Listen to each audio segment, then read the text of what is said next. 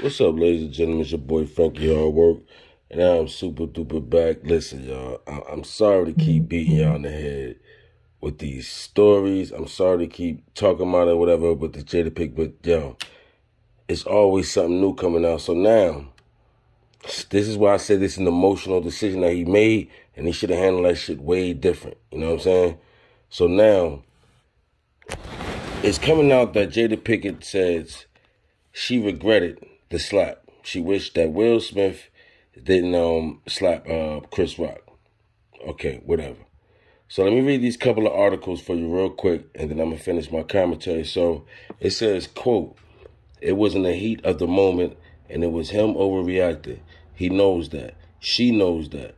They're in agreement that he overreacted. A source exclusively tells Weekly about where the couple stands now."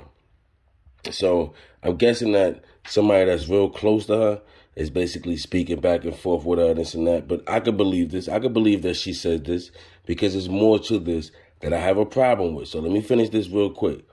So now, according to the insider, the A Different World alumni didn't want Will Smith to get in an altercation to defend her. Quote, "She's not one of these women she's not one of these women that needs protecting. He didn't need to do what he did. She didn't need protecting. She's not a wallflower," the source shared. Quote, "She's a strong woman, an opinionated woman, and she can fight her own battles, but she will stand by Will." Yo, that's a slap in the face right there, yo. That's a slap in the face right there, because I could believe that that person said that as a result of what she said to that person. That's just my opinion. Because it didn't obviously come out of her mouth. It's not saying that it came out of her mouth, but it's basically saying that someone's very close to her is reporting this, and I believe it. I believe that she really said that. And this is what I'm saying, fellas. You can't be going on crazy like that. Now, like I said, I don't condone this, all right? Now, sometimes dude might, now what Will Smith went through and all that stuff, I get it. That's a whole different subject right there. But like I did in my other video about when Will Smith all of a sudden wanted to come out, I said this family is funny, yo. This family is very, very funny. Like, they weird. Like, to me, I think she shouldn't even came out with that. She shouldn't even came out with that. Whoever this person was shouldn't even said nothing like that. Because once again, it's putting all of it on Will.